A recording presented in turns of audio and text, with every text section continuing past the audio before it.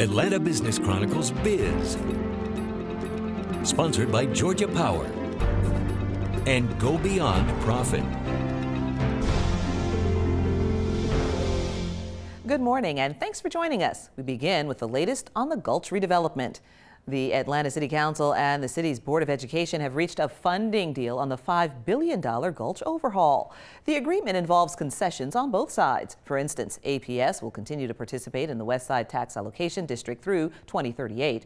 In return, the city will reimburse $10 million in education and infrastructure costs APS incurs, plus an additional $5 million. The agreement frees up the bond portion of the nearly $2 billion in public financing that'll go to the massive mixed-use project near State Farm Arena.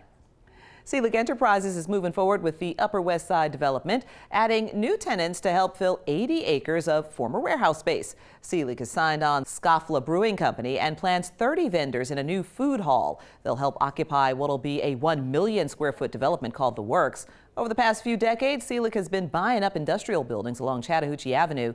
It began renovating them in 2017. When it's all said and done, Seelig could invest $1 billion in the project, blending designers, retailers, and restaurants with office, residential, and possibly a hotel. Responsive Surface Technology, an Atlanta-based smart bed and sleep tech company, has raised $3 million. It'll use the funds to open its first company-owned store in West Midtown.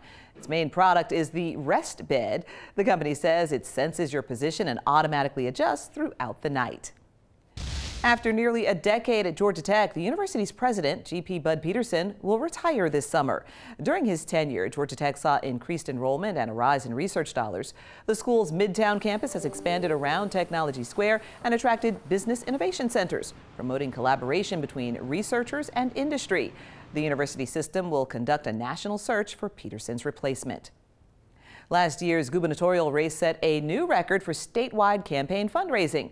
Republican Brian Kemp raised about $22 million through December. The Georgia Government Transparency and Campaign Finance Commission reports that was $5 million less than his competitor, Democrat Stacey Abrams. Her campaign war chest had $27 million in it.